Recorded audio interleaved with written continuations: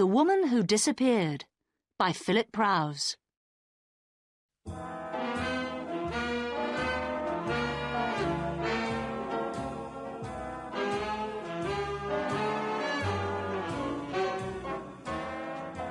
Chapter 1. A Visitor. My name's Samuel, Lenny Samuel. You can call me Len. I'm a private eye. A private eye is a private detective. A detective who will work for anyone who will pay him. I'm not a policeman. I work on my own as a private eye. My office is on the west side of Los Angeles, on the 4th floor of a high building. There are only 2 rooms in my office, the outer room and the inner room. The outer room is the waiting room. There are 4 chairs in the waiting room, although there are never 4 people waiting to see me. In fact, there is usually no one at all waiting to see me. In the inner room, there's a cheap wooden desk. There's a big wooden chair for me to sit on, and on the opposite side of the desk, there's a low metal chair for my visitors.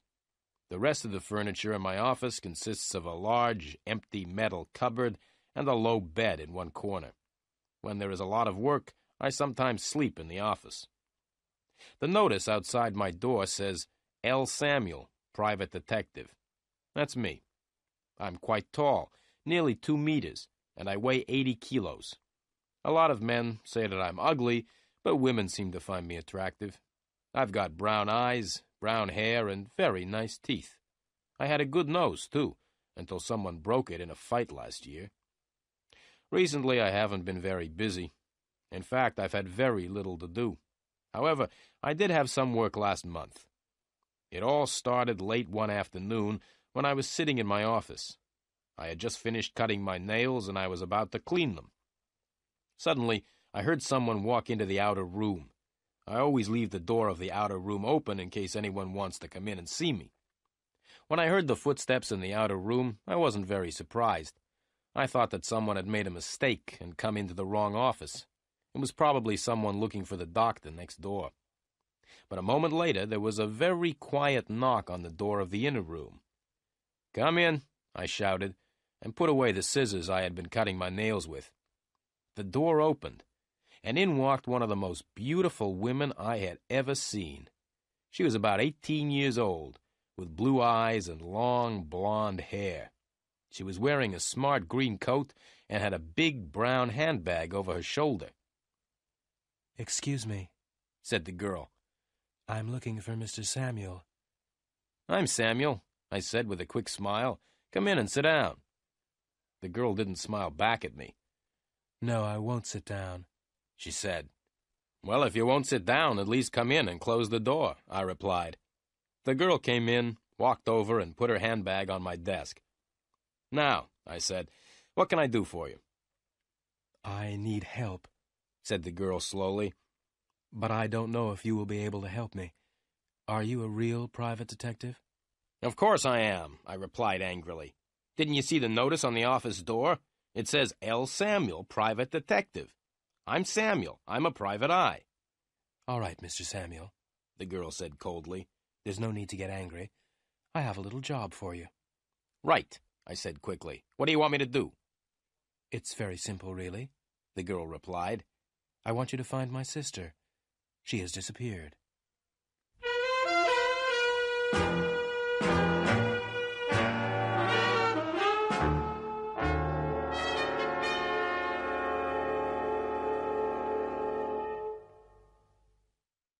Chapter 2.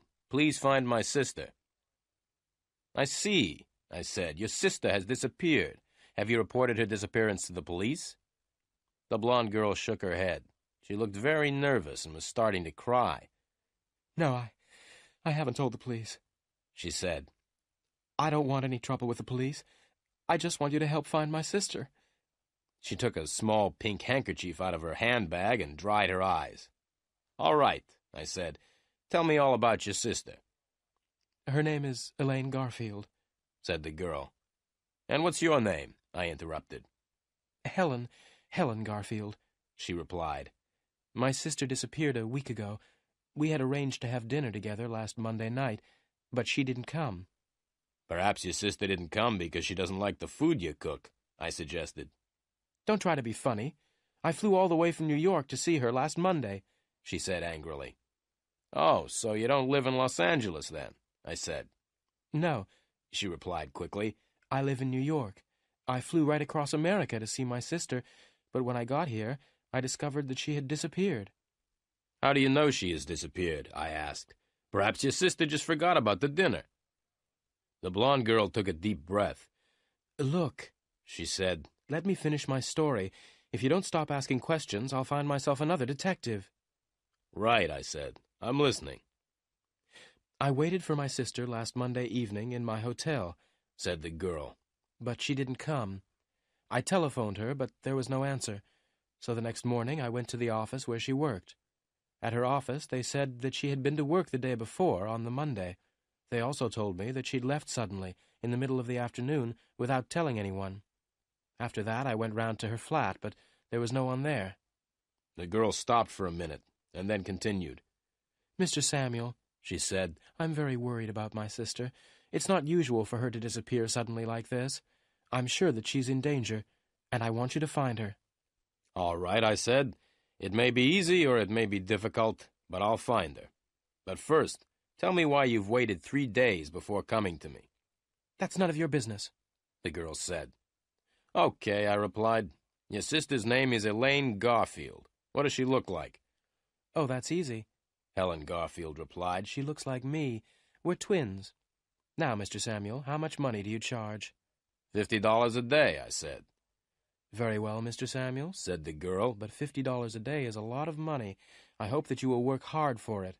"Oh, yes," I replied with a smile. "I'll work very hard. Now give me the address of your sister's flat and the name of the office where she works. I'll start work at once." The blonde girl wrote the addresses on a piece of paper and gave me the paper. "One more thing," I said. "Can you give me your address, too?" "That won't be necessary," she replied as she picked up her handbag. "I'll come and see you again tomorrow afternoon at 5 o'clock. Goodbye, Mr. Samuel." Without waiting for an answer, the girl turned around and walked out of the office. As I watched her walk out of my office, I smiled to myself.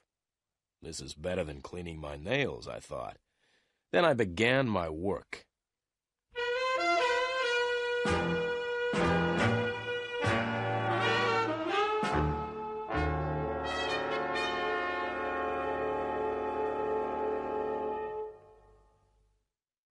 Chapter 3. The Manson Building.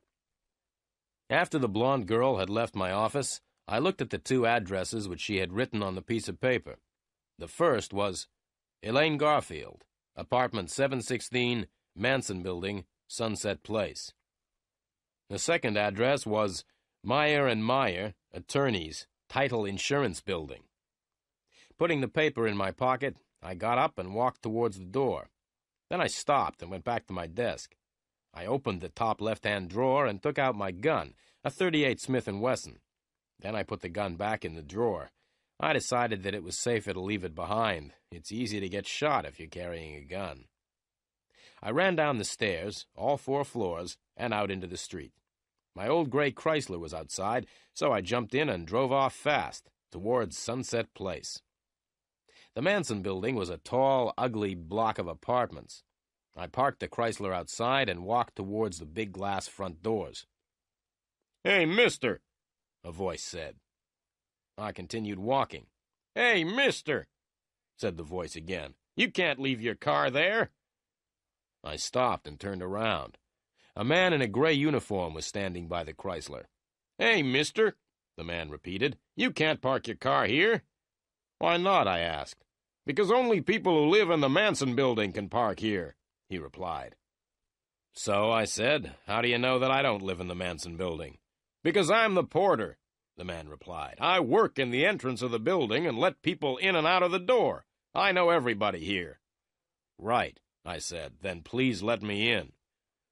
The porter and I walked up to the big glass front doors, and he let me in. "Who do you want to see?" the porter asked. "Miss Elaine Garfield," I said. "She lives in apartment 716. "I'm sorry," the porter replied. "Miss Garfield is out." "When did she go out?" I asked, trying not to look interested. "Mind your own business," said the porter. "I'm not going to tell you, and I'm not going to let you go up to Miss Garfield's apartment when she's not there." "Why don't you go for a walk?" I said to the porter, and put $5 in his hand. I gave the porter the money to make him go away. The porter shook his head. "No," he said. I gave the porter $5 more. "Now go for a long walk," I said. The porter went out into the street, and I went up to apartment 716, Miss Elaine Garfield's apartment.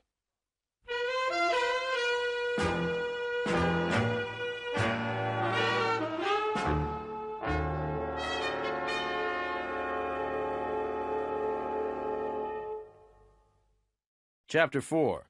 A very tidy apartment. I rang the bell beside the door of apartment 716 and waited. There was no answer. I rang again, but there was still no answer. Then I took a small, square piece of plastic out of my pocket. I looked around. I was alone. I pushed the piece of plastic into the space between the door and the door frame and moved the plastic up and down. In a minute the door opened, and I went into the flat.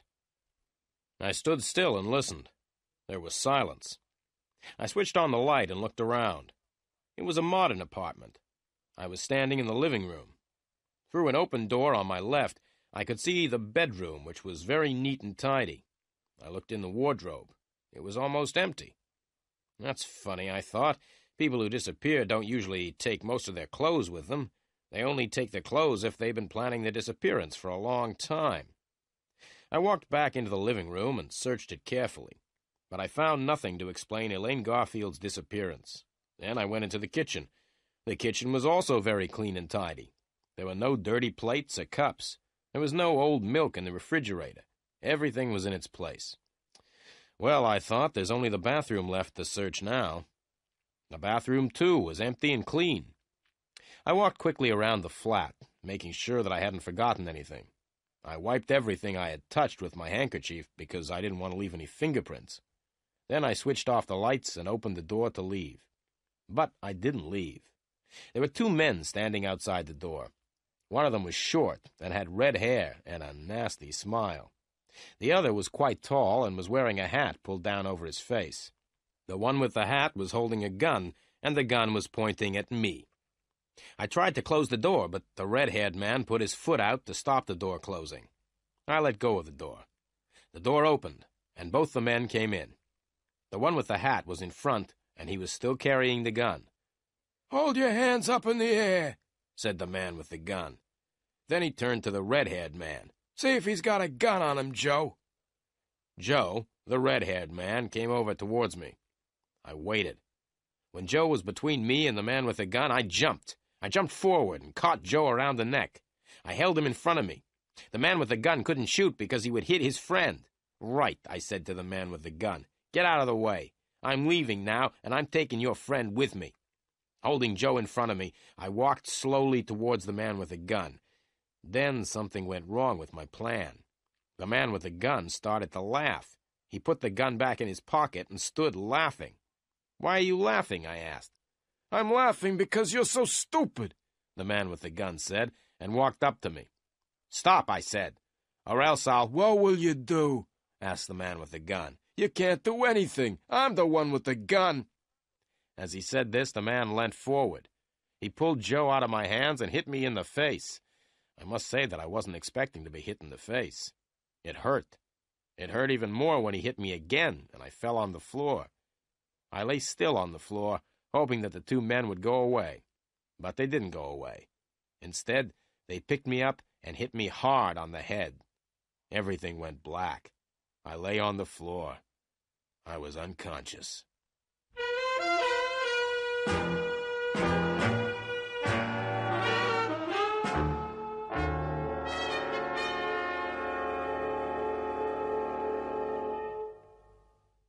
Chapter 5. Meyer and Meyer. I woke up with a terrible pain in my head.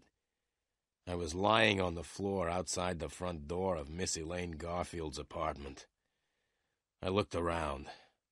The man with the gun and his red-haired friend had left. I was alone, and I had a terrible headache. I got up slowly and felt my head gently to see if there was any blood. There wasn't any blood, but my head was still very painful. I decided to go back to the office and go to bed. There was no sign of the porter at the entrance to the Manson building. I walked out of the door and across to the old gray Chrysler. I drove slowly back to the office. The telephone was ringing when I arrived at the office. I went in quickly and answered it. Samuel speaking. "Listen, Samuel," replied a voice. "Forget about Elaine Garfield. We hurt you a little in her apartment.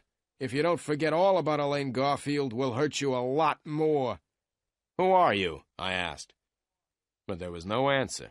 The man had put down the telephone. I decided to do what the man had told me. I would forget all about Elaine Garfield for 10 hours. After a good night's sleep, I would look for Elaine Garfield. I would also try to find the man with the gun and his friend Joe. I lay down on the hard, low bed and went straight to sleep. I woke up the next morning at 8 o'clock. I felt my head carefully, but it did not hurt so much now. I left the office and went across the street to the cafe where I usually had breakfast. I drank a glass of orange juice, ate some fresh toast, and drank several cups of coffee. I read the morning newspapers. There was a lot of news, but nothing about Miss Elaine Garfield. I looked at my watch, left the cafe, and walked over to the Chrysler. By 9 o'clock, I was outside the Title Insurance Building. At 3 minutes past 9, I was standing outside the door of Meyer & Meyer, attorneys. At 20 past 9, I was still standing outside the door. Nobody had arrived yet to work. At 9:30, the first secretary arrived, and at 18 minutes to 10, I was sitting in Mr. Meyer's office. "Well, Mr. Meyer," I said, "my name's Samuel, and I'm a private detective." "I'm pleased to meet you," Mr. Meyer said politely. He was about 55 years old, with a gray suit, gray hair, and a gray face. "Does Miss Elaine Garfield work here?" I asked. "Yes, she does," Mr. Meyer said, "but she hasn't been to work since Monday. Why do you want to see Elaine?" "Her sister has asked me to help find her," I replied. "Can you think of anything Elaine said or did which could explain her disappearance?" Mr. Myers scratched his head. "No," he said, "I'm afraid I can't help you." "Who did Elaine work with?" I asked. Mr. Meyer looked at me. "Why do you say, 'Who did Elaine work with?' and not, 'Who does Elaine work with?' Elaine's not dead, is she?" he asked. I looked straight back at Mr. Meyer. "I don't know if Elaine is dead or not," I said. "Would you be very sad if she was dead?" "Yes, of course I would be sad," Mr. Meyer replied angrily. "Are you trying to suggest that I know where Elaine is?" I smiled. "Now, don't get excited, Mr. Meyer," I said. "Can you tell me the name of anyone who works with Elaine? Anyone who shares a desk with her or works in the same room?" "Yes," Mr. Meyer said. "That's easy. Elaine shares a room with Susie Graham." I got up. "Thank you very much, Mr. Meyer," I said. "Where is Susie Graham's office, please?" "It's along the corridor," said Mr. Meyer. "The third door on the left." I thanked Mr. Meyer again and walked to the door. "Oh, Mr. Samuel," Mr. Meyer said, "I'm sorry that I got angry, but you understand that I don't want—" "Yes, I understand," I interrupted. "You don't want dirty private detectives in your nice, clean office." I walked out of Mr. Meyer's office and banged the door behind me. I walked slowly down the corridor and knocked on the third door on the left. "Come in," said a voice. So I went into the room. "Are you Susie Graham?" I asked. "Yes," said the girl sitting at the desk. "I'm Susie." I smiled at her. Susie was the kind of girl everyone smiled at. She was small and slim and had a pair of beautiful brown eyes. "What can I do to help you?" Susie asked. I smiled again. "I'd like to ask you some questions, Miss Graham." "Don't call me Miss Graham," the girl said. "You can call me Susie." "Well, Susie," I said, "I would like to ask you some questions about a friend of yours. Her name is Elaine Garfield." Susie stopped smiling. "Yes, all right," she said, "but I don't want to talk about Elaine here in the office." "Right," I replied. "I'll tell you what we'll do. We'll go out and find a cafe. I'll buy you a cup of coffee, and you can tell me about Elaine. All right?" Susie cheered up and looked much happier. "I'd like to have a cup of coffee," she said, "but Mr. Meyer might get angry if I leave the office." "Don't worry about Mr. Meyer," I said with a big smile. "Mr. Meyer and I are great friends."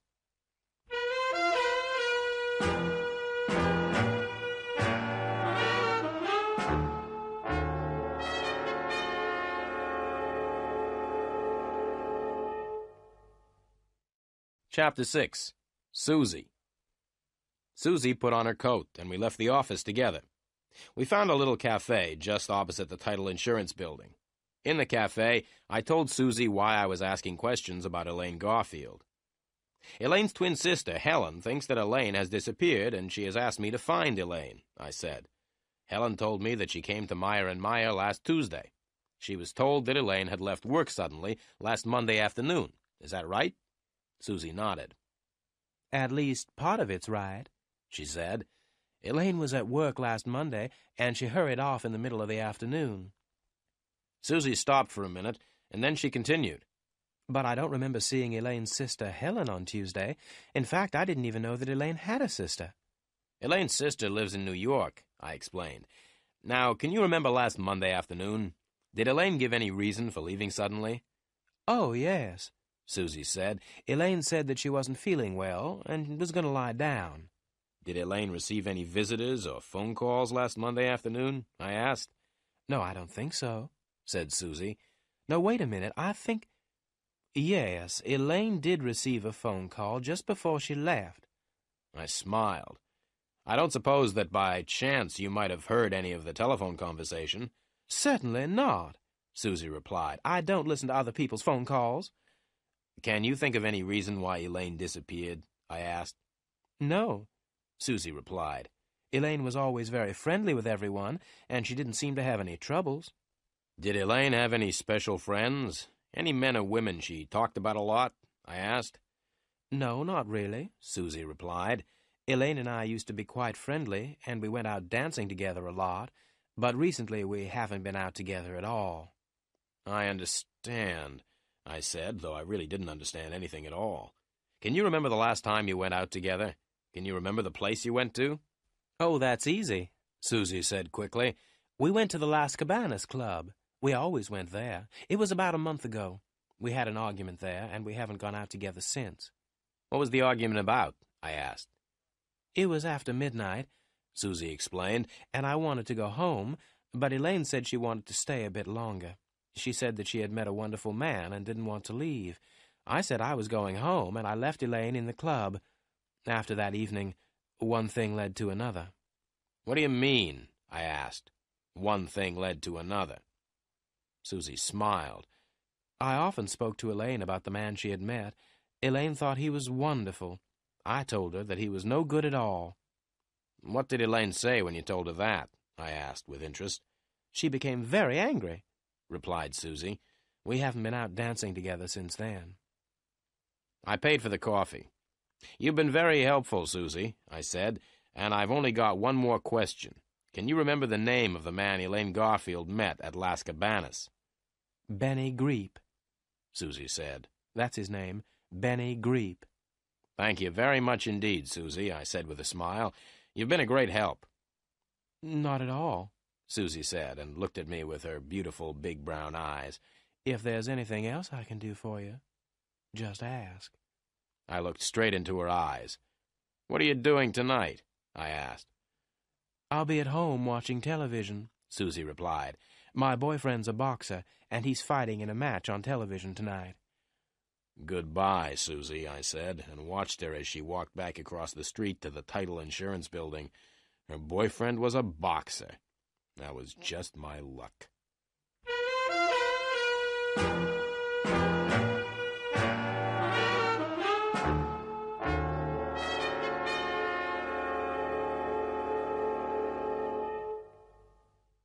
Chapter 7.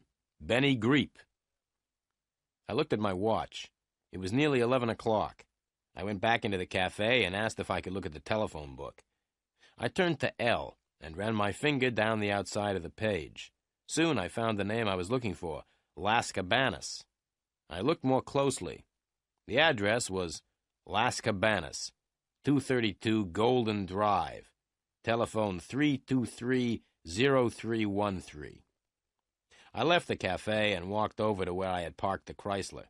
It wasn't time for lunch yet, so I decided to go and see what Las Cabanas was like. It took me nearly 20 minutes to drive there, and another 10 minutes to find somewhere to park.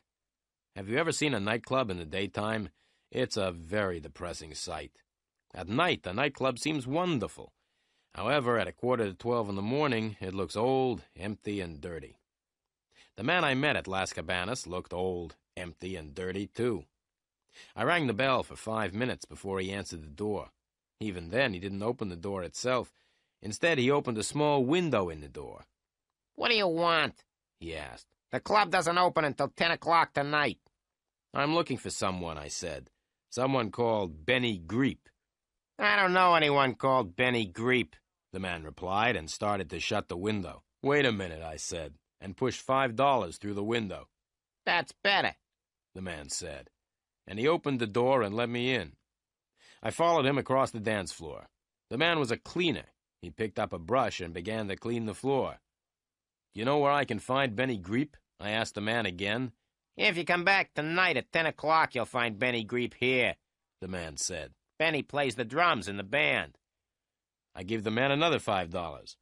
"Where can I find Benny now?" I asked. The man picked up a piece of paper from the floor and wrote an address on it. I took the paper and left immediately. As I drove the gray Chrysler away from Las Cabanas, I looked at the address the cleaner had written. 5314 Arvida Street, West Los Angeles. 5314 Arvida Street was an old block of apartments. I gave the porter a couple of dollars, and he told me which was Benny Greep's apartment. I walked up the narrow, dark stairs until I came to the 5th floor. I was looking for apartment 507. I knocked on the door of apartment 507 and waited. There was no answer, so I rang the bell. No answer. I knocked again, hard. There was still no answer. I pushed against the door, and it opened easily. I waited. There was no sound from the apartment, so I went in. The light was on, and the curtains were drawn. The apartment was very small. There was one main room, which was used as the living room, dining room, and bedroom. The room had 2 doors. One of the doors led into the kitchen, and the other into the bathroom. The main room was very untidy. The table was covered with dirty plates and glasses, and there was a full ashtray lying on the floor. There was a strange smell in the room. I looked into the kitchen. The kitchen was also dirty and untidy. I walked across to the bathroom and opened the door. Benny Greep was in the bath. His left hand was hanging over the side of the bath. The hand had neatly cut nails, and there was a gold ring on one finger. The wrist was covered by a shirt sleeve, which was rather dirty. I couldn't see the rest of the arm because it was under the water. Benny Greep's head was just out of the water. He had a handsome face and quite long black hair. His eyes were wide open. The only other parts of his body out of the water were his feet, but I couldn't see his toes because he still had his shoes and socks on. The bath water was red. I pulled out the plug in the bath to let the water out. When the bath was empty, I looked at the dead man more closely. He had been dead for several hours. He had been shot in the chest and then pushed into the bath. I looked on the floor by the bath. There was blood there, too, and I was standing in it. I moved back and cleaned the blood off my shoes with some water. Then I quickly looked round the main room again. The dead man's coat was lying on a chair, and I felt in the pockets. I found a few dollars and a driving license. The driving license had a photograph of the dead man on it. The license belonged to Benny Greep, and the address in the license was 5314 Arvida Street, West Los Angeles. The dead man in the bath was definitely Benny Greep.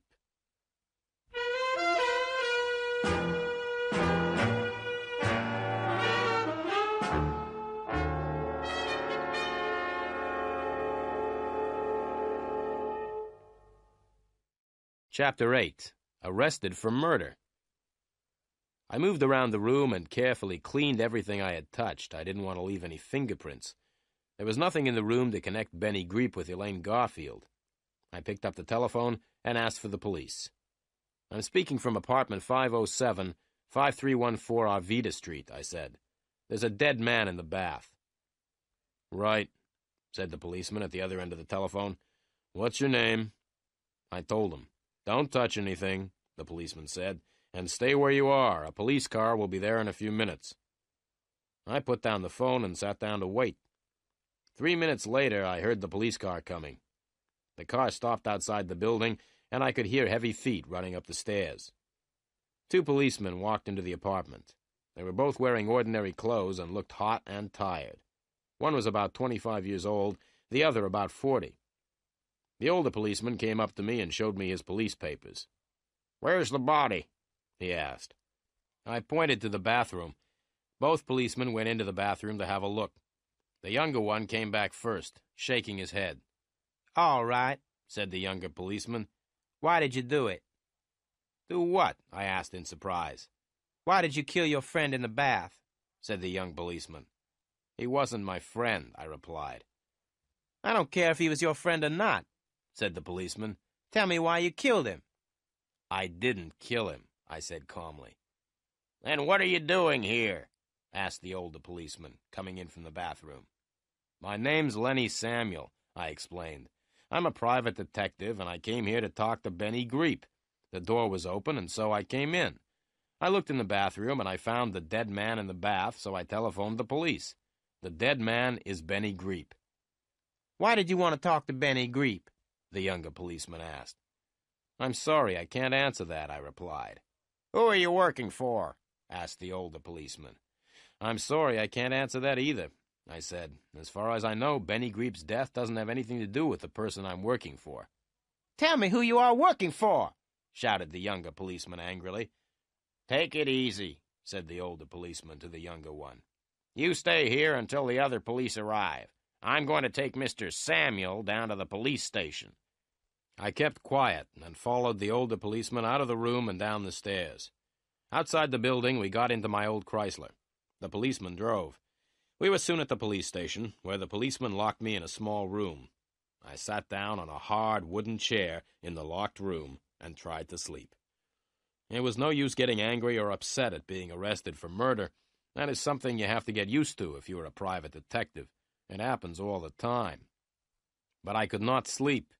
I was thinking about all the things which had happened since I had met Helen Garfield the day before.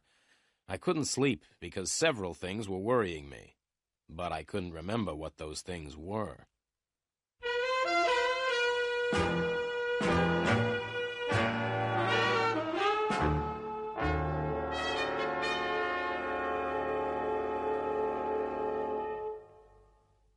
Chapter 9. Sergeant Murphy. While I was in the police station, I remembered one of the things which was worrying me. How had Joe and his tall friend known that I was in Elaine Garfield's apartment? The porter at the Manson building must have told the 2 men. I decided that I would go and talk to the porter when I left the police station. I sat back in the chair and looked at my watch. The time was nearly 4 o'clock. Then I remembered that Helen Garfield was coming to my office at 5 o'clock. I would not be there to meet her. But there was something else that was worrying me.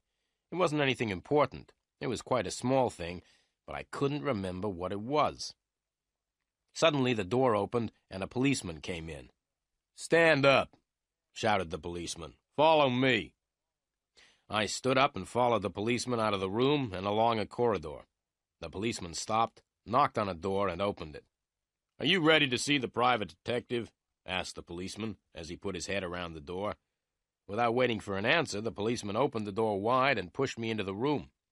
The policeman came into the room and closed the door behind him. In the room, there was a man sitting behind a desk. He was completely bald. He had no hair at all. He was about 55 years old, and his name was Sergeant Murphy. Sergeant Murphy had spent all his life in the police, and he didn't like private detectives. Sergeant Murphy sat looking at me. He looked at me for about 5 minutes without saying anything. I was standing in front of his desk, looking straight back at him. The silence didn't worry me. In fact, I quite liked it. The silence was much nicer than questions about what I'd been doing in Benny Greep's apartment. "What were you doing in Benny Greep's apartment?" asked Sergeant Murphy suddenly. "I wanted to talk to him," I replied. "Why did you kill Benny Greep?" shouted Sergeant Murphy suddenly. "I didn't kill him," I replied, and I told Sergeant Murphy the same story that I had told the policeman in Benny Greep's apartment. "I don't believe a word of what you've told me," said the sergeant. Who are you working for? I'm sorry, I replied. I can't tell you who I'm working for. As far as I know, Benny Greep's death has nothing to do with me or with the person I'm working for. I stopped and looked at the sergeant. I knew that what I had just said wasn't true. In fact, I thought Benny Greep's death was connected with Elaine Garfield's disappearance, but I couldn't tell the police. Helen Garfield had said that she didn't want the police to know about her sister's disappearance. Sergeant Murphy looked me straight in the eyes. I hate all private detectives, he said slowly. And you are the private detective that I hate the most. I don't think you're telling me the truth. I think you're hiding things from me. I think you know more about Benny Greep's death than you say you do. And you are going to tell me all you know. Now! I've already told you all I know, I replied quietly. Sergeant Murphy's face went red. The red color went up until it covered all of his bald head. Don't try to play games with me, he shouted. Now get out! Can I go home now, I asked. No, said Sergeant Murphy. The sergeant told the policeman at the door to take me back to the small room and lock me up again. I went with the policeman and didn't argue. I don't like arguing with policemen. When I was alone in the room again, I sat down. I tried to remember the other thing that had been worrying me earlier. Someone had said something important, but I could not remember what it was.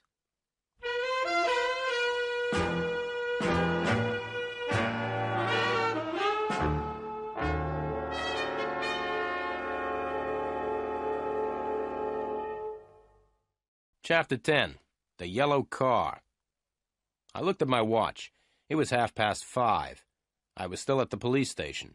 I'd seen Sergeant Murphy once more during the afternoon. It hadn't been a pleasant meeting.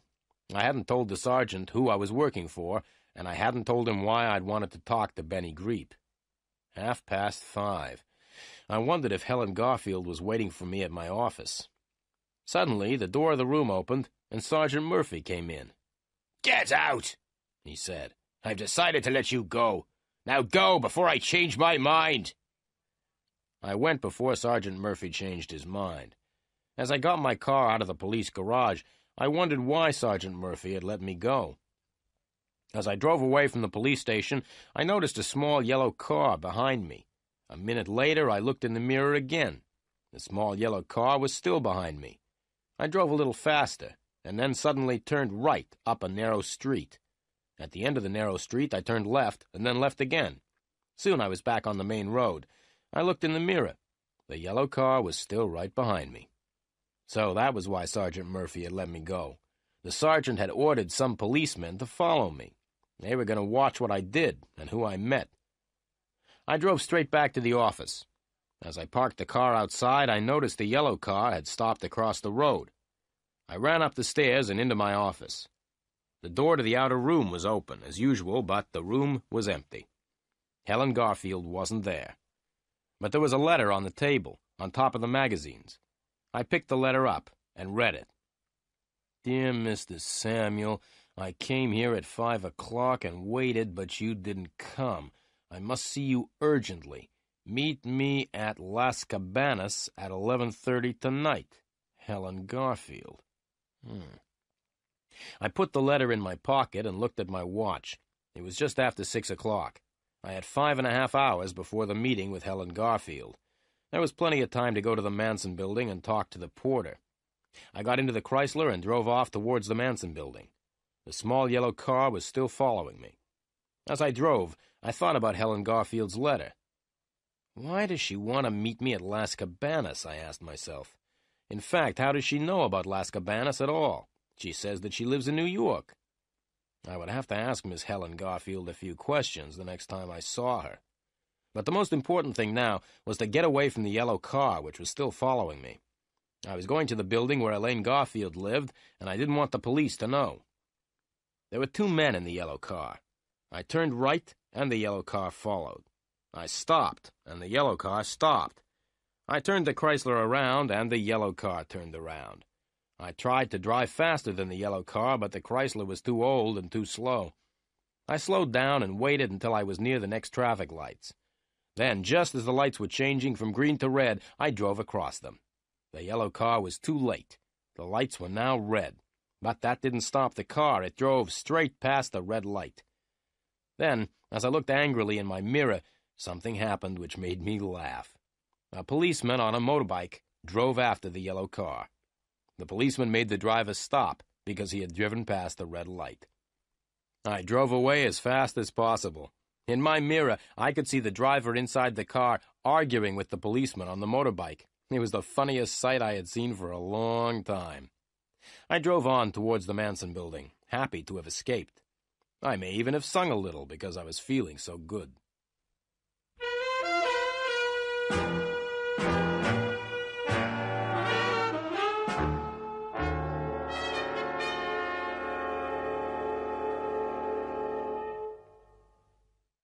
Chapter 11. A Short Visit to the Manson Building. As I was driving happily towards the Manson Building, I had a surprise. I looked in the mirror.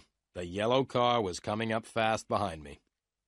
I drove as fast as I could, but the yellow car got closer and closer. Just then, a dog ran across the road in front of the Chrysler. I braked hard, and the tires screamed as the Chrysler stopped suddenly to avoid the dog. Then there was the scream of more tires as the driver of the yellow car tried to stop. There was a loud crash and a bang as the small yellow car ran right into the back of my big old gray Chrysler.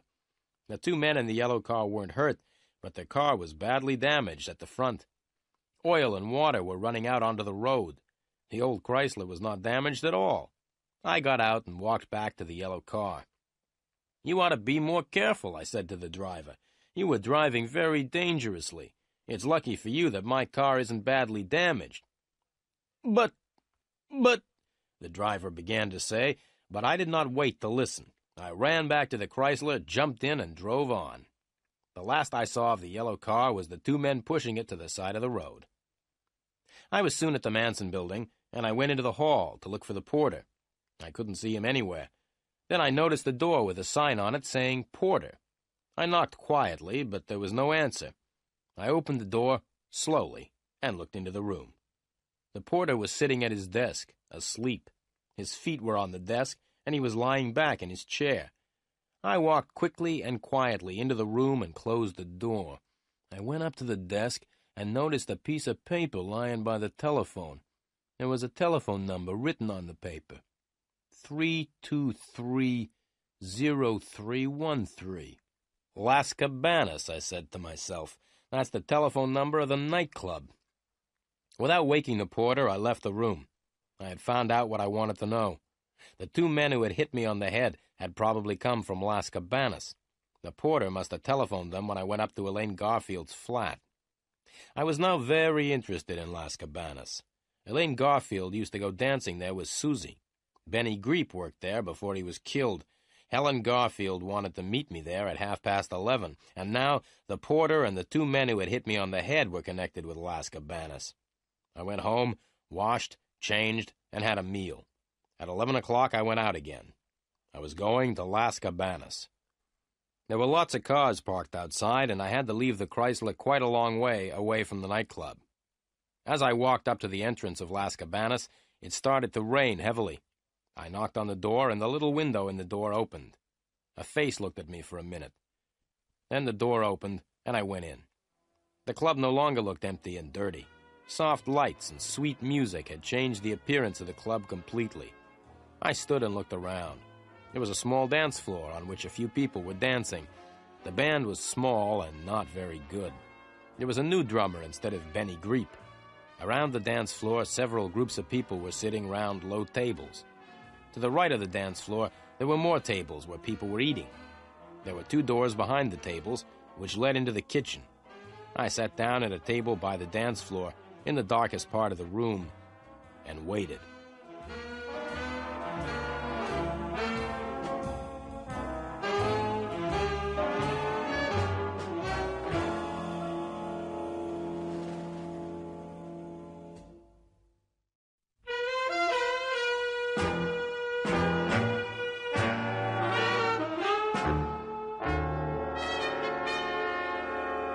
Chapter 12. Las Cabanas. Exactly at 11:30, Helen Garfield came into the nightclub. She was looking as beautiful as ever, but seemed to be a little worried. Her blue eyes looked around the room until she saw me. Then, with a little smile, she walked up and sat down at the table. She sat next to me, with her back to the dance floor. She was carrying a bag, which she put on the floor beside her. The smile disappeared from her face. "Where were you this afternoon, Mr. Samuel?" she said sharply. "I'm paying you $50 a day. In return for that money, I want you to do what I tell you. Now, why weren't you at your office this afternoon at 5 o'clock? I took a deep breath. "Well, Miss Garfield," I said, "it's a long story. Let's have a drink and I'll tell you all about it." A waiter came over and I ordered some drinks. When the waiter had gone, the beautiful blonde girl said, "Come on, Mr. Samuel, tell me." "Okay," I said, "but stop calling me Mr. Samuel. Call me Len. All my friends call me Len." "I'm not a friend of yours, Mr. Samuel," the blonde girl said in a voice like ice. "I'm paying you a lot of money to work for me."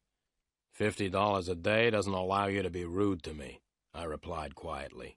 "In the last 24 hours, I've been hit on the head and suspected of murder." "What do you mean?" the girl said and leant towards me. "Murder?" Just then, the waiter brought the drinks, and we sat in silence until he had gone.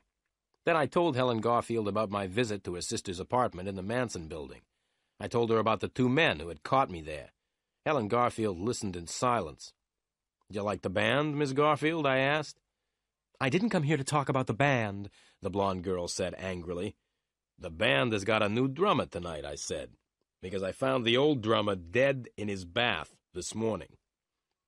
The blonde girl turned around quickly to look at the band. She said something to herself, which I didn't hear. She lifted her right hand and started stroking her hair. She looked sad and very worried. What was the dead man's name?" Helen Garfield asked. "Greep," I said. "Benny Greep. I don't suppose that you know Benny Greep, do you?" Helen Garfield shook her head. "No," she said. I told her what had happened at the police station. Then I told her about the policeman who had followed me in a yellow car. "Do you think they're still following you?" the blonde girl asked quickly and looked around the club. I told her how I had got away from the yellow car. "Now, Miss Garfield," I continued, "it's time for me to ask you a few questions. There are some things about your sister's disappearance which worry me. I want to ask you about them." "All right," she said, "but I don't think I can help you. I don't know much about Elaine's life here. I don't know very much about Los Angeles, either." I sat back in my chair and looked at her. This beautiful blonde girl was paying me $50 a day to find her sister. I liked what I saw. Then, very quietly, I began to ask Helen Garfield some questions. "You don't know Los Angeles very well," I began. "That's right," the girl replied. "But you were able to find out where Elaine worked," I continued, "and you went to Meyer and Meyer last Tuesday to ask if they knew anything about Elaine." "Yes," the girl said, looking at me closely. "Who did you speak to at Meyer and Meyer?" I asked. "Susie?" "No," the girl said. "I spoke to Mr. Meyer." "I want to ask you something else," I said. "When I went to Elaine's flat, I noticed something unusual. There were very few clothes in the wardrobe. It seems your sister planned her disappearance quite carefully. She had taken her clothes with her." "I see," the girl said, and looked around the nightclub. I waited until she looked back at me. "Do you like it here?" I asked. "Yes," she said. "I like it too," I said, "but there's something else which is worrying me. Do you mind if I ask you one more question?" "Not at all," the girl said. "Well," I began, "I've been wondering why you asked me to meet you here, at Las Cabanas." Helen Garfield pushed back her chair and stood up. "Would you please excuse me for a minute?" she said. She picked her bag up from the floor and walked over towards the ladies' toilet, which was near the entrance. "Would you like another drink?" I shouted after her. "Yes, please," she shouted back over her shoulder. I ordered 2 more drinks and sat back in my chair. I looked around the nightclub. It was almost midnight.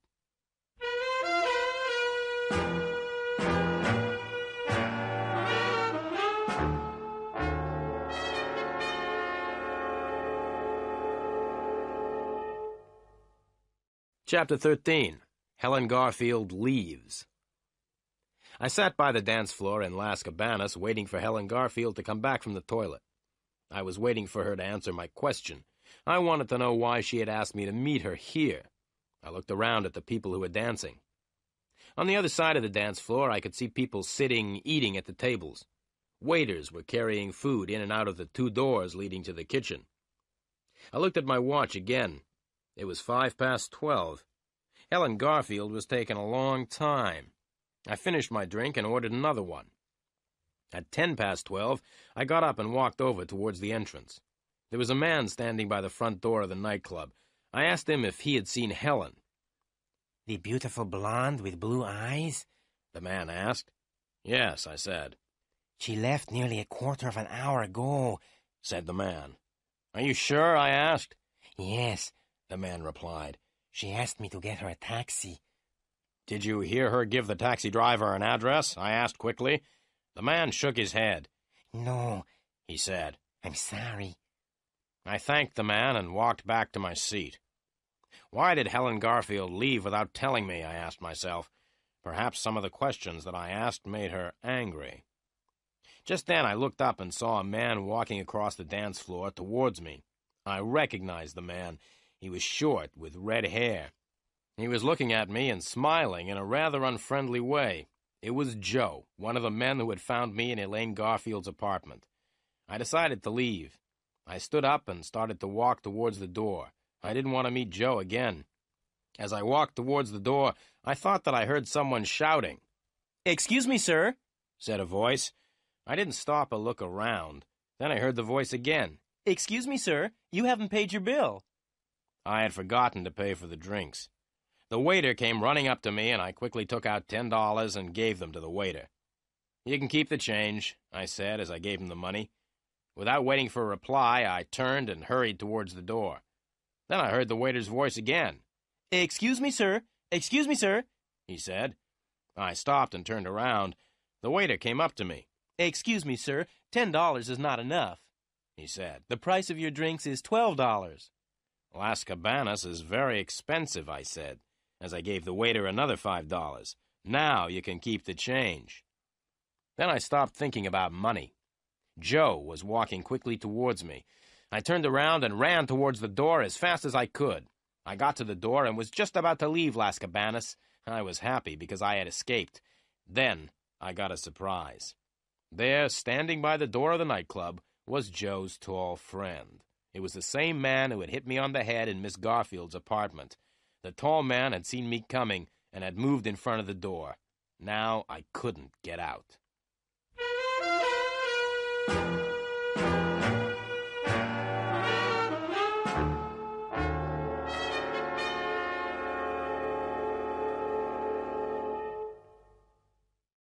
Chapter 14. The Fight.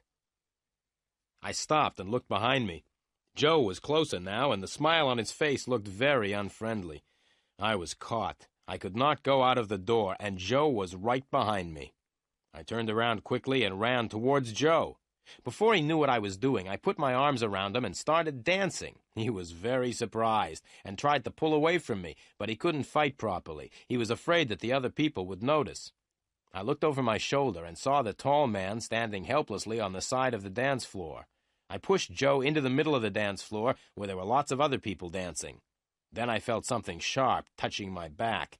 It was a knife. "Stop trying to be funny, Samuel," said Joe angrily. "Stop dancing and go over to the door, or else I'll push this knife into you." We were right in the middle of the dance floor, and a long way from the tall man. Joe was holding a knife against my back. Some of the other people around us had stopped dancing. They were staring in surprise at the sight of 2 men dancing together. I lifted my foot and kicked Joe's leg as hard as I could. He gave a cry of pain and fell to the floor. I looked around to see where I could run to. Joe's tall friend was coming through the dancers towards me. I turned around and ran off the dance floor. I looked back over my shoulder and saw that both Joe and his friend were following me. I ran between the tables where people were eating. The floor was slippery and I fell over. As I fell, I knocked over a table, and the plates of food and glasses fell on top of me. I got up quickly and ran out through one of the doors into the kitchen. Then I stopped and counted to 5. As Joe and his tall friend were coming towards the door, I pushed the door closed as hard as I could. There was a loud bang as the men ran into the door. I smiled and turned round, but I did not smile for very long. 3 cooks were coming towards me with big kitchen knives in their hands. I looked at the cooks and at the knives they were holding. I thought about running towards them and trying to fight them. I decided that it would be a stupid idea to try and fight 3 big men with knives. To my left, there was a very big saucepan full of boiling soup on the stove. I picked it up and threw it at the cooks. There were loud cries of pain as the hot soup hit the 3 men. Just then, the door opened behind me. Joe and his tall friend stood in the doorway, and the tall man was holding a gun. There was a loud bang as the gun went off. The bang was followed by a scream of pain from one of the cooks because the tall man had shot him in the foot by mistake. I quickly picked up a large pile of dirty plates and threw them at Joe. He saw the plates coming, and he tried to move away. As he moved, he slipped on the floor and fell onto a pile of broken plates. Without waiting, I ran to a door at the back of the kitchen. The door was locked, and I banged against the door with my shoulder. The lock broke easily, and I pushed the door open. As I ran out into the dark street, I could still hear the shouts and cries coming from the club. I came to the Chrysler and bent over to open the door. Just then, there was a noise behind me. I turned around and saw a man with his arm raised. Then I felt a terrible pain in my head. Everything went black. I fell to the ground, unconscious.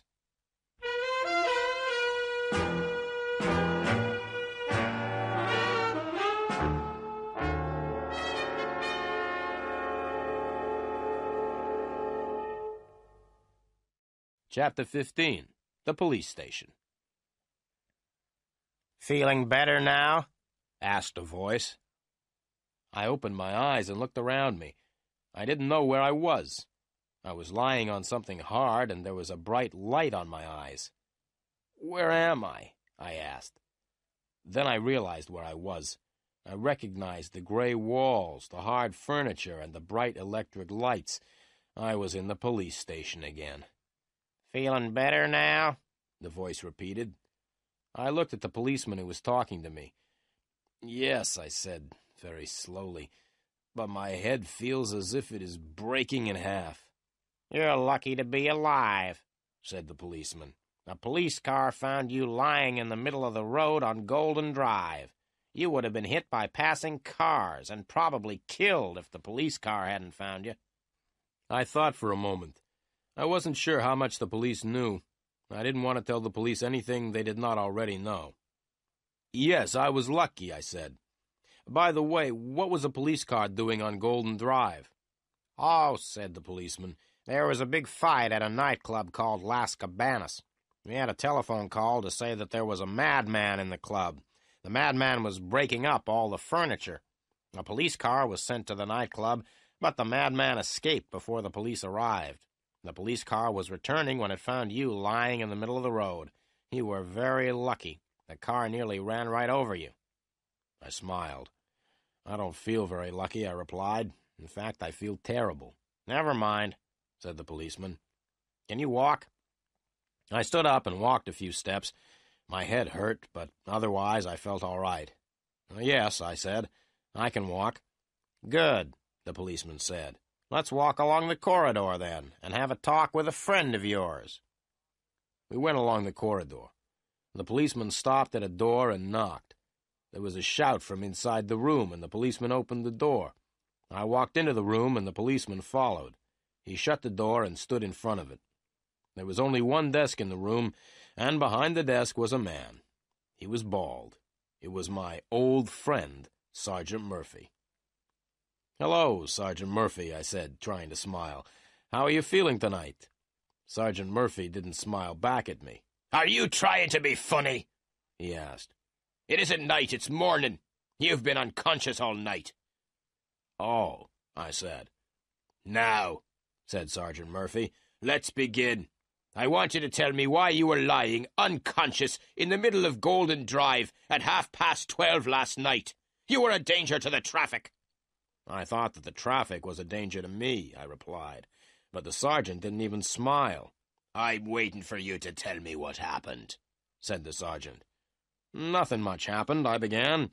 "I spent part of the evening at Las Cabanas. and left just before midnight. I walked back to my car. Just as I was about to get into the car, someone hit me over the head. That's the last I remember. This policeman, and I pointed to the one standing by the door, told me that I had been found in the middle of the road. Someone must have put me there. Sergeant Murphy smiled. Yes, he said. Someone who wanted to kill you put you in the middle of the road. Someone was hoping that a car would hit you and kill you. I smiled back at the sergeant. Can you think of anyone who would want to kill you? The sergeant asked me. Oh, yes, I replied. Hundreds of people would like to kill me, including a few policemen.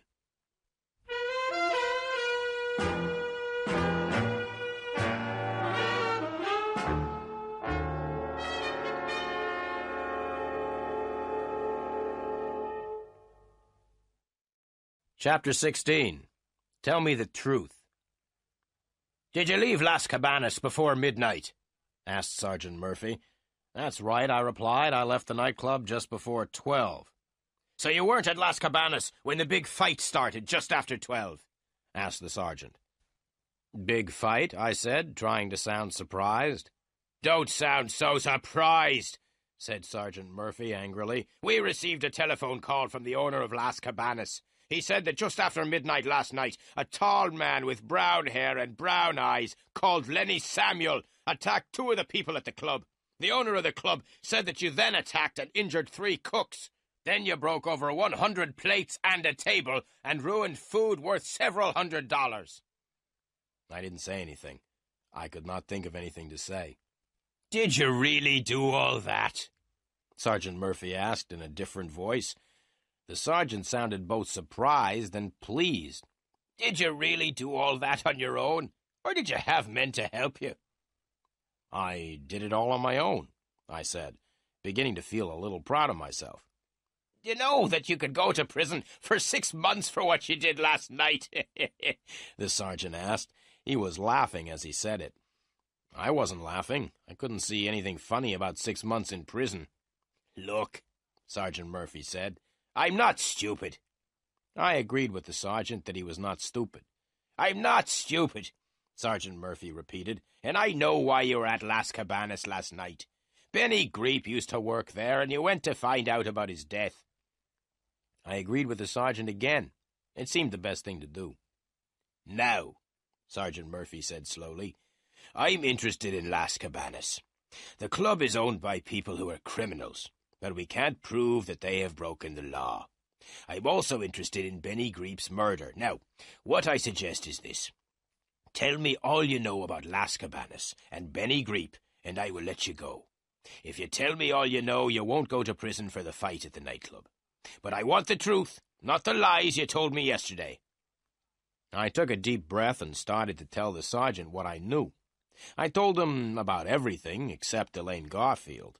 I wasn't sure how closely Elaine Garfield was connected with Benny Greep's death, so I told the sergeant that Helen Garfield from New York had asked me to find out about Las Cabanas.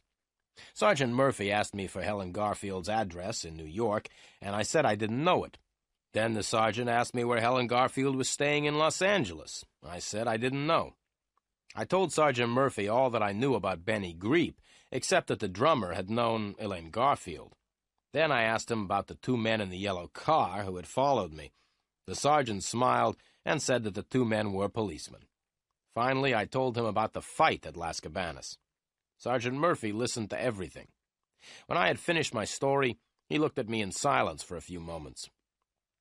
Right, Samuel.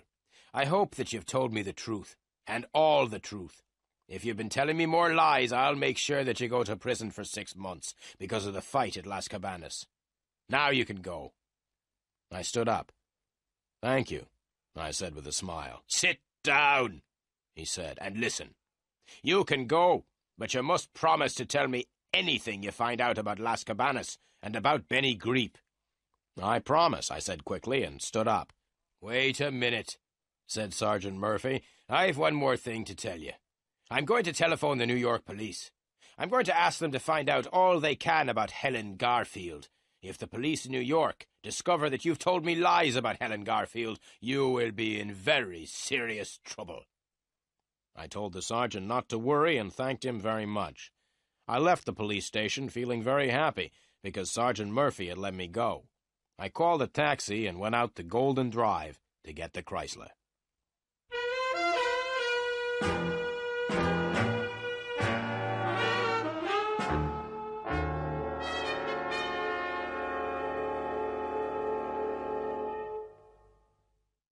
Chapter 17. Telephone Calls. I drove the Chrysler back to the office and walked up the stairs. The office looked just the same. There were no letters for me. I went down to the cafe and had a late breakfast. As I drank my coffee, I thought about some of the things Helen Garfield had told me at Las Cabanas before the fight. I decided to check one of the things immediately and walked over to the telephone. I opened the telephone book and looked under M until I found the telephone number of Meyer and Meyer. I picked up the telephone and dialed the number. Meyer and Meyer, good morning, said a voice which I recognized. Can I help you? Hello, Susie, I said. This is Len Samuel. Do you remember me? Of course I remember you, said Susie. Did your boyfriend win his boxing match on television, I asked. No, Susie replied, and anyway, he's not my boyfriend anymore. Really, I said happily, thinking that perhaps I could ask Susie to go for a drink with me. Yes, Susie said. The boxer had a fight with my new boyfriend outside my house last night. And who won, I asked. My new boyfriend, replied Susie. Oh, I said sadly, and what does your new boyfriend do? My new boyfriend's a weightlifter, Susie replied. He lifts big weights in competitions. I was about to say goodbye. Then I remembered that I had not telephoned to speak to Susie. I wanted to speak to her boss, Mr. Meyer. Can I speak to Mr. Meyer, please, Susie? I asked. Right, Susie said. I'll put you through to Mr. Meyer. Goodbye. There was a pause, and then I heard Mr. Meyer's voice. Hello, Meyer speaking. Good morning, Mr. Meyer, I said in a deep voice. I had put my handkerchief over the telephone so that Mr. Meyer would not know my voice. This is the police, I said. Sergeant Murphy speaking. I pretended to be Sergeant Murphy so that Mr. Meyer would answer my questions. Good morning, said Mr. Meyer. What do you want to ask me about? It's about a girl who works for you, I said. Her name is Elaine Garfield. She has disappeared, and we are trying to find her. Elaine's sister, Helen, came to see you last Tuesday, didn't she? No, said Mr. Meyer. Elaine's sister didn't come to see me last Tuesday. I didn't know that Elaine had a sister until a private detective told me. He said that Elaine's sister was called Helen. The telephone line was very bad, and it was difficult for me to hear what Mr. Meyer was saying. What did you say? I asked. I said that Elaine's sister was called Helen, replied Mr. Meyer. The names are very similar, aren't they? Thank you very much, Mr. Meyer, I said, and put the telephone down. Mr. Meyer was right. The names Helen and Elaine were very similar. Elaine Garfield had disappeared, and so far I was the only person who had met Helen Garfield. I left the cafe and walked back up to my office. As I climbed the stairs, I could hear my telephone ringing. I didn't hurry. I walked slowly along the corridor into my office and answered the telephone. Is that Samuel? The voice said. I recognized the voice at once. It was Joe. Yes, I said, this is Len Samuel. Listen, Samuel, Joe said. We want Elaine Garfield, and we think you know where she is. We are coming to your office to see you. Wait for us. Don't go out. But I started, but it was too late. Joe had put the telephone down. I sat down at my desk, sadly. Now what's going to happen, I thought. Joe and his friend will come to see me. They'll ask me if I know where Elaine Garfield is, but I don't know where she is. I wonder if they will believe me when I tell them. The telephone rang again. I picked it up. Hello, I said. Hello, Samuel, said a familiar voice. Hello, Sergeant Murphy, I replied, trying to sound pleased. We've just telephoned New York, the sergeant said angrily, and the New York police were very helpful. The New York police told us that there is no such person as Helen Garfield. Helen Garfield does not exist. There is no one living in New York called Helen Garfield. You were lying when you told me that you were working for Helen Garfield. But I started. "Now listen!" the sergeant interrupted. "I am sending a police car round to your office. I want to see you. Wait for the police car. Don't go out." The sergeant put down the telephone, and I sat back in my chair. I was worried. What would happen now? Joe was coming to see me, and so was a policeman. I tried to think of what I would say to them both. I hoped that the policeman and Joe would not arrive at the same time.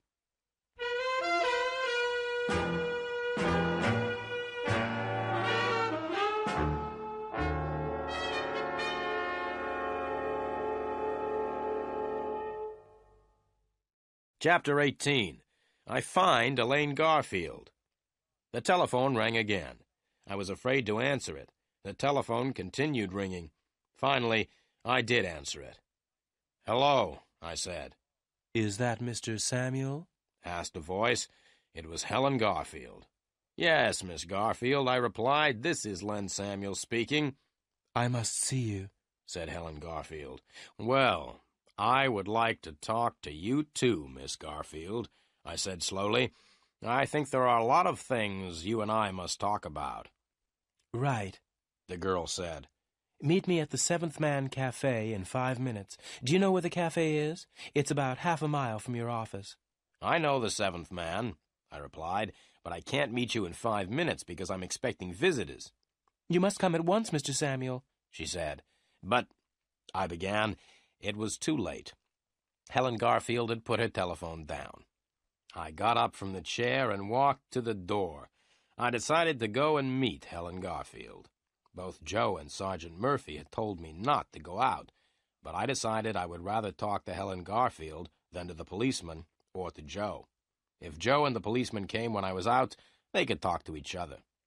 I left the building and drove the Chrysler down the road. I was very lucky because I was able to park right outside the Seventh Man. I walked into the cafe. Helen Garfield was sitting at a table in the corner. I walked over and sat down beside her. I asked the waiter for a cup of coffee. I drank the coffee without saying anything. Then I put the cup down and looked at the beautiful blonde girl sitting beside me. "Miss Garfield," I said, "you are a very beautiful girl, but I think you are a liar. I think that everything you've said to me has been lies. I don't think you've ever told me the truth." The blonde girl's face slowly became red. She looked straight at me. "Mr. Samuel," she said, "I'm paying you a lot of money to work for me. I asked you to find my sister. I didn't ask you to call me a liar." "Well, Miss Garfield, I think I have found Elaine Garfield. Would you like me to tell you where she is?" "Yes," the blonde girl said. "Where is Elaine?" "She's here in this cafe," I said. "Elaine Garfield is sitting next to me. You are Elaine Garfield. Helen Garfield doesn't exist. You pretended to be Helen Garfield, but there really never was any such person. The police in New York say that Helen Garfield doesn't exist," I went on. "Helen Garfield and Elaine Garfield are the same person. You are Elaine Garfield, and you pretended to be Helen." The blonde girl stood up angrily. "How much money do you want, Mr. Samuel? You are no longer working for me," she shouted. "Sit down," I said quietly. The blonde girl did not sit down, so I pulled her down beside me. "Now listen, Miss Garfield," I said firmly. "You are going to tell me all about yourself and why you came to see me. I want to know all about Benny Greep and Las Cabanas. I want to know why you disappeared." "I won't tell you anything," she said. "Oh, yes, you will tell me everything," I replied. "You'll tell me everything, or else I'll take you straight to the police. You see, the police are looking for me at this moment. The police think that I may have killed Benny Greep," I continued. "The police know that I had a fight at Las Cabanas last night. A red-haired man and his tall friend are also chasing me. They are the 2 men who started the fight at Las Cabanas. They will try to kill me if I don't tell them where you are. So you see, Miss Garfield, I think you had better tell me everything. I'm the only person who can help you." The blonde girl sat in silence for a minute. Then she began to cry. "All right," she said. "I'll tell you everything. I am Elaine Garfield."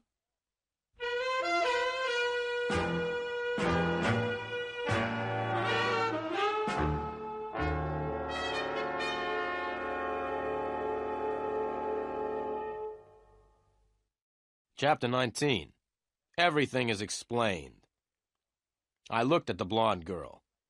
"So, you agree that you're really Elaine Garfield and not Helen," I said quietly. "Now tell me about Benny Greep." The girl took a deep breath.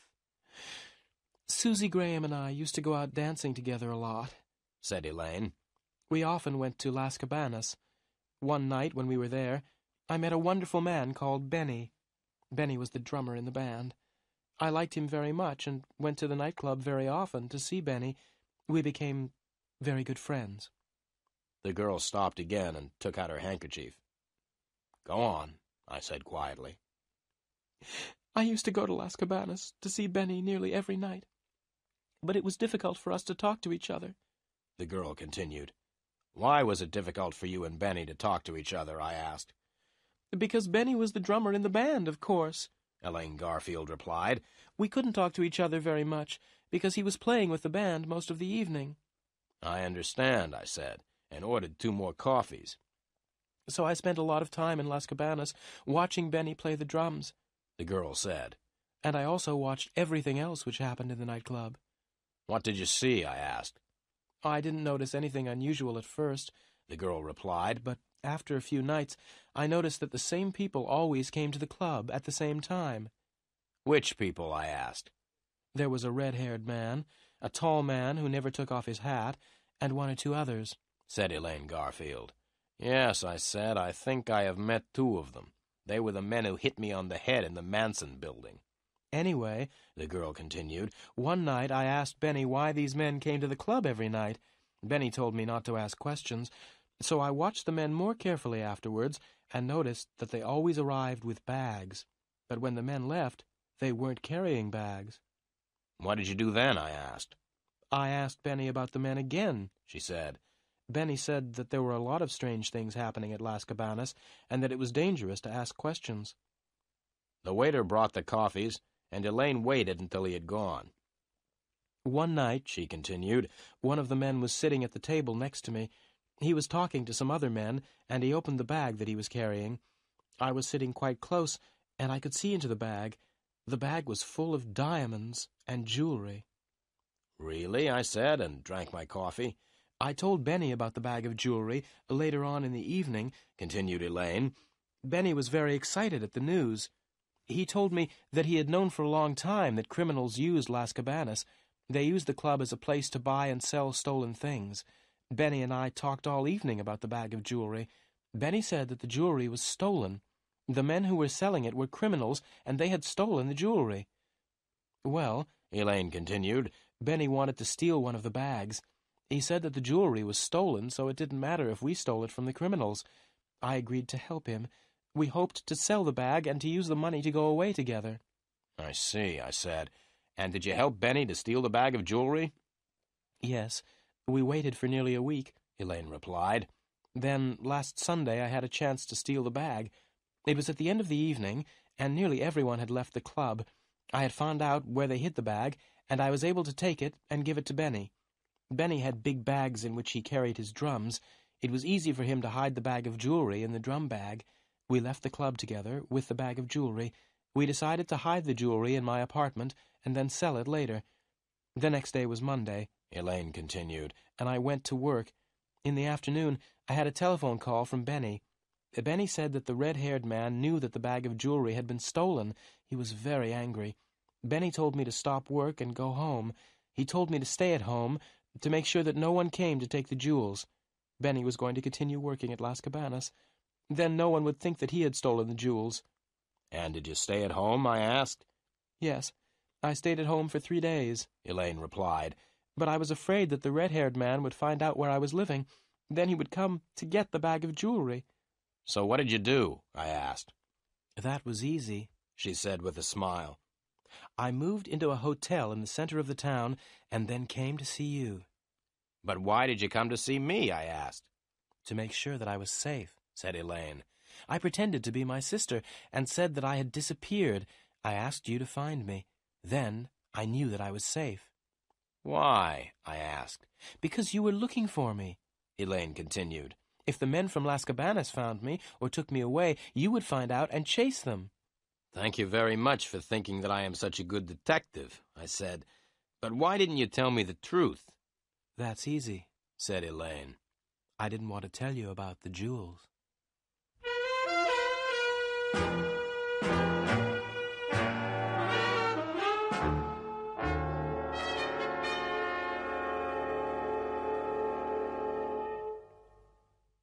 Chapter 20. I'm sorry, Mr. Samuel. Go on with your story, I said. The evening I came to see you at your office, said Elaine, I telephoned Benny at Las Cabanas. I told Benny what I had done. Benny told me that the red-haired man knew that we had stolen the jewelry. Benny told me that there would be no trouble if I brought the jewels back to Las Cabanas the next night. You were stupid to trust the red-haired man, I said. I know, the girl said. I was afraid, so I asked you to meet me at Las Cabanas at midnight. So you didn't know that Benny was dead until I told you at Las Cabanas, I said. No, Elaine said.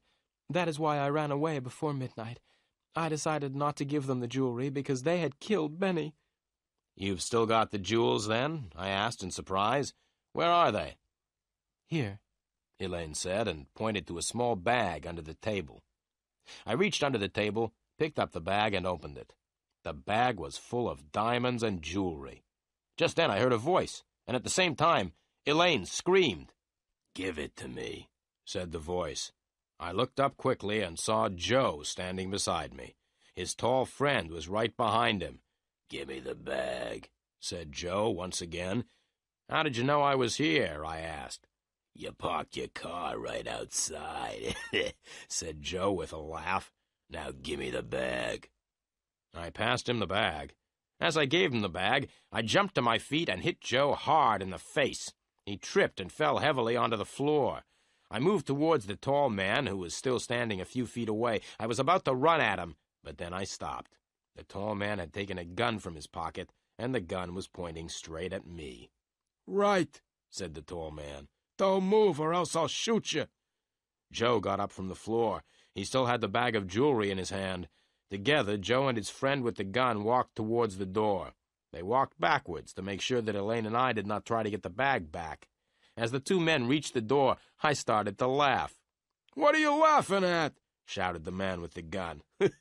"Look behind you," I said. Both men turned around and looked. In the doorway of the cafe stood Sergeant Murphy with two other policemen. Sergeant Murphy jumped on the tall man with the gun, and Joe ran back into the cafe. I stepped forward to stop Joe, and he ran straight into me. We both fell on the floor, and the two policemen ran up. One of the policemen held Joe. The other policeman held me. "They are the criminals," I shouted, pointing at Joe and his friend. "Not me." "You are all coming down to the police station," Sergeant Murphy said, and looked over to Elaine Garfield. "You must come too." It took a long time to tell Sergeant Murphy the whole story. In the end, he believed what Elaine and I told him.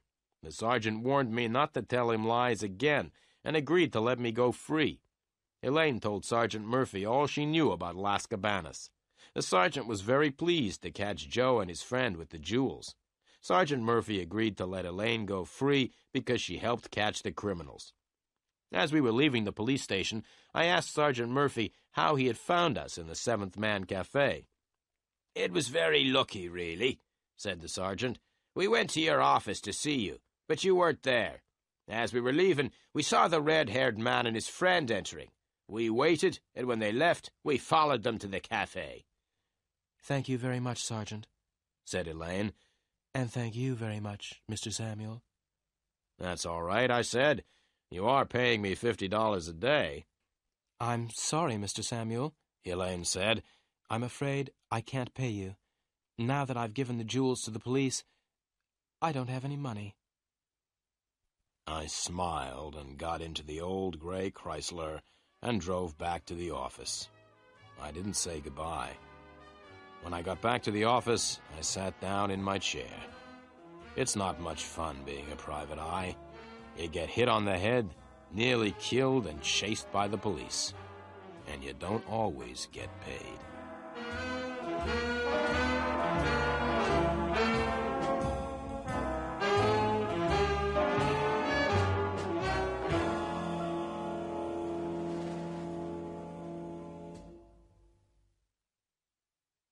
The Woman Who Disappeared was read by Kerry Shale and the recording produced by James Richardson at Studio AVP, London.